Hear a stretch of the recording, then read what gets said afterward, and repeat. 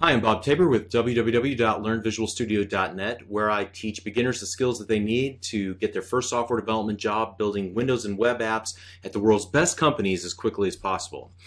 In our previous lesson, we looked at string manipulation. Often you're going to be working with dates and times in your applications, and so this lesson is going to look at both the basics of working with the DateTime class, as well as doing DateTime math, formatting the date time to be represented as a string, and much more. So let's get started by creating a new project. We're going to want to make sure that we are working with Visual C# templates. Make sure you're working with the console application template. We're going to call this dates and times. All right. And so I'm going to begin by writing just a very simple application. We'll use this as a launch pad to move forward. So here we go.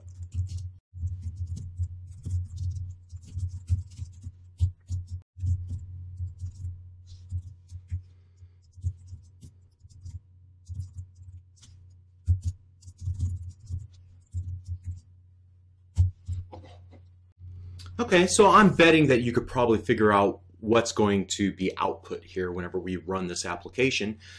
First of all, I'm using a class called DateTime. I'm actually creating a new instance of DateTime called myValue. And then I initialize my new DateTime class instance to datetime.now. Now is a static property that will just return the current date and time. Awesome. And now that I have a object of type DateTime, I can call its toString method to simply print it to screen. The default, no fancy formatting, just want to take the date and time and print it out in a console window. So let's go ahead and run the application. And as you can see, it is the result of datetime.toString, just gives us the full date and time. So the DateTime class actually gives us quite a few ways to format, helper methods to format the string. So let's just look at a few of these really quick. In fact, I'll go through all of the major ones. myValue. And so all of these to whatever string methods, helper methods for the DateTime class give us some interesting formatting. Already looked at toString, gives us the entire thing. We can also do to short date string, which I use often, and this will just return the current date. So just the date part, not the time. And you'll also notice here that that this is localized to the United States date format. Now, if you live in different parts of the world, you're likely going to see a day/month/year formatting instead. So .NET will utilize the settings on your computer to accurately represent dates, or as we've seen previously, monetary values, and even other data formatting differences between locales. Okay, so let's go ahead and take a look at the corollary to this, which is console.writeLine myValue.toShort time string. And so we see just the time part. Awesome. 3:15 in the afternoon. Great. Now console.writeLine myValue.toLong date string. All right, let's see what we get there. So here we get it nicely formatted and printed out. Monday, December 30th, 2013. Okay, and let's see the time version of this as well. Console.writeLine myValue.toLong time string. And we will see not only the hours and minutes, but also the seconds. That's really the only difference there. Okay. Okay, so in addition to formatting how the date time is displayed as a string, we can also modify dates by performing what I call date math. All right, I'm not sure if everybody calls it that, but essentially we can add and subtract days, hours, months, years, okay, pretty much any part of the date we can add or subtract values to and from it, okay? So let's go ahead and do the following here and just take a look at my value. And what we can do, if you take a look at the very top here, there's an add days, add hours, add milliseconds, add minutes, add months, add seconds, add ticks, all right, add years, and so on. Great.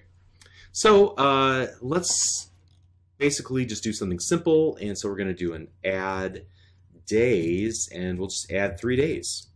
And then I'll just call it to long date string, all right, like so. Now let's see what it will look like 3 days from now. 3 days from now will be Thursday, January 2nd, 2014, and I can vouch for the .NET Framework. That is indeed going to be the date in 3 days. All right, so let's move on. And the next thing that we'll want to do is, well, first of all, let me point something out that hopefully you saw, and I didn't really say much about it, is that you can often chain together multiple methods to save a considerable amount of typing. We've already talked about this, right? So all you need to do is just be aware of the data type that's being returned by each of the helper methods. In this case, what's being returned from add days? Well, if we hover our mouse cursor over it, we can see what's being returned from the add days method is a new date time, a new instance of DateTime. And so once that's returned, then I can use that and operate on that by calling the toLongDate string. All right, so just be aware of the data type that's being returned by each method in the chain in order to get the desired results. And you can see as I was typing that IntelliSense really plays a big role in this. And you will often see this style of coding whenever you're writing applications or looking at somebody else's code because it's so compact. Let's take a look at another example of this just to kind of drive this home. Console.writeLine, my value, add hours, we'll add 3 hours to it, and then to short time string. And let's see, when we run this, you can see that it's about 3 hours from now will be about 6:20 in the afternoon. Very good. So this technique of chaining the results of a previous method call and using it as the input for a second and subsequent method call is popular in .NET, and it's popular in programming at large. It makes the statement more human readable and more compact. All right. So back to the date math operations. What if you need to subtract hours or years or whatever the case might be? Well, you can simply do something like this.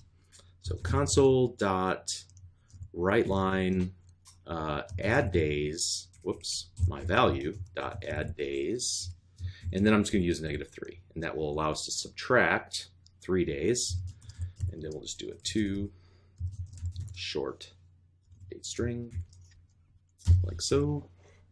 Awesome. All right, 3 days ago it was indeed the 27th. All right, and so next let's talk about helper methods that will allow you to retrieve certain parts of the date or time. And so by this, I mean that you can just grab off console.writeLine, my value, and I want to grab just the month and display that in a string.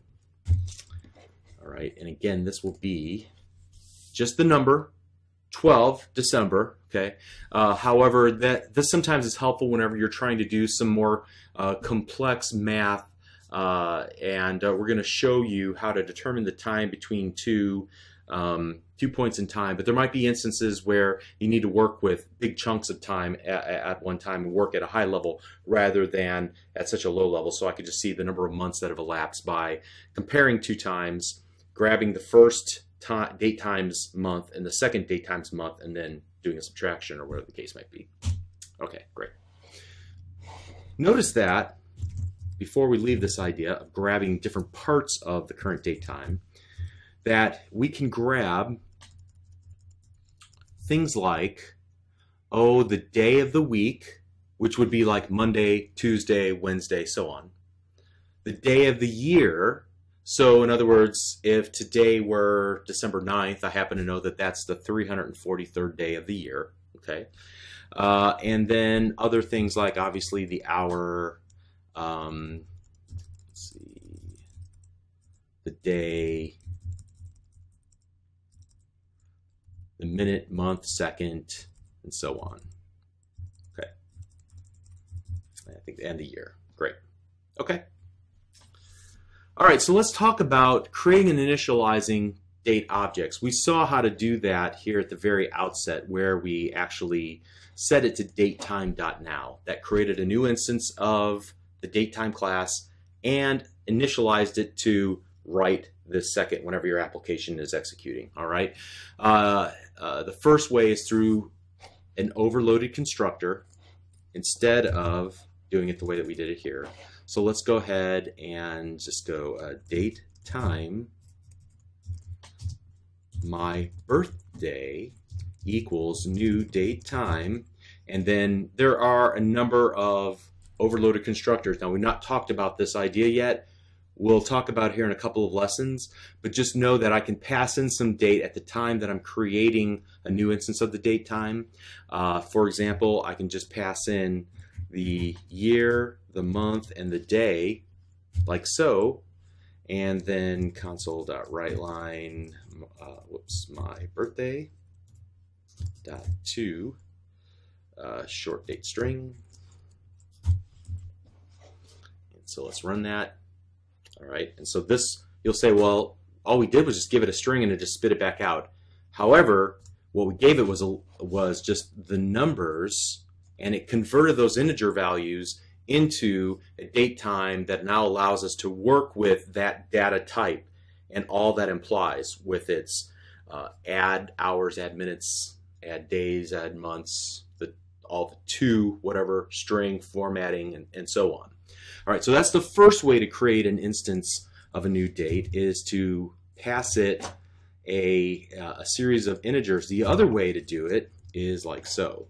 And actually, I'm going to go ahead and flesh out this example so that you can see how to compare two different dates. So I'm going to determine the difference between two DateTime objects. That difference requires a different type of object called a time span. It's not a DateTime, but it does represent the amount of time between two specific points in time. Okay, so how much has elapsed between any two dates in time? So what I want to use is the subtract method in order to determine the amount of time between now and my birthday when I was born, lo those many years ago, in order to determine exactly how long I've lived on Earth. Okay, so it's simple. All we need to do is this. First, we'll start by creating a new instance of my date and time called my birthday equals date time. And so the first method we used was by passing in something to the constructor. In this case, I'm going to call the built-in parse method of date and time and pass it in a literal string in order to get a date time that represents December 7, 1969. All right, so now time span, this will tell us the difference between two periods of time, and we're going to call this my age equals DateTime dot now dot subtract, and we'll send in my birthday. All right, so we'll take now, which gives us back a DateTime object, and we'll call subtract, which will return back, as you can see in IntelliSense, a time span object. Awesome. And now, once we use the subtract method of time span of the date time to get a time span, then we can simply go writeLine, and we're going to go my age. And now we look at the various ways to format a time span object.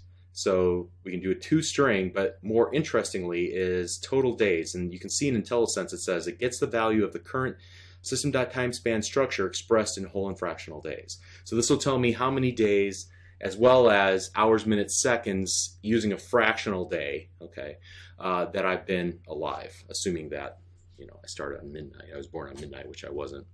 So total days, and now we want to print that out to screen. Oh, we already did. Great. There we go. All right.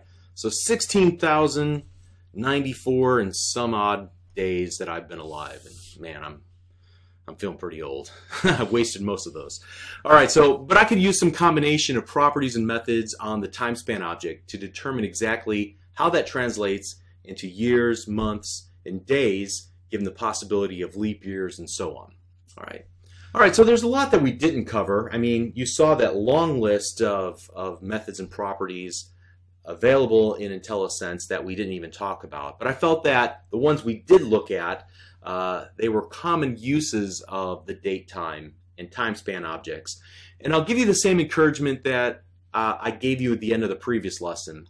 If you find yourself writing a lot of code to manipulate dates and times, then you might want to stop, look through MSDN or search online, because chances are the .NET Framework Base Class Library has something for you already built into it, okay? So writing applications involves working with data, and we've learned in this lesson and the previous lessons that the .NET Framework Base Class Library can help you with all types of manipulations on all types of data, simple types that we've seen so far. So beginning in the next lesson, we're going to talk about custom complex types, and we'll look at that, and we'll see you in the next lesson. Thank you.